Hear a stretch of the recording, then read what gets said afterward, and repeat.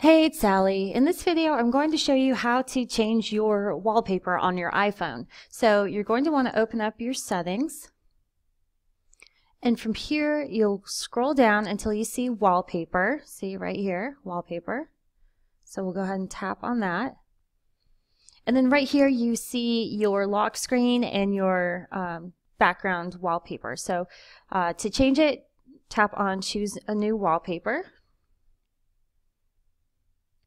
So from here you can use their preloaded ones, or you can use some from your camera. So I'm just going to tap on Stills here on the right. And then these are the wallpapers that they have by default. So whichever one I want to choose, I just tap on it.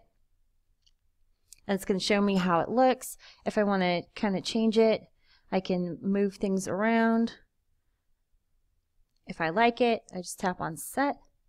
And then this gives me the option if I want it to show up on the lock screen, the home screen, or both, because you can have different wallpapers depending on what you want. So I'm just going to have it set for both.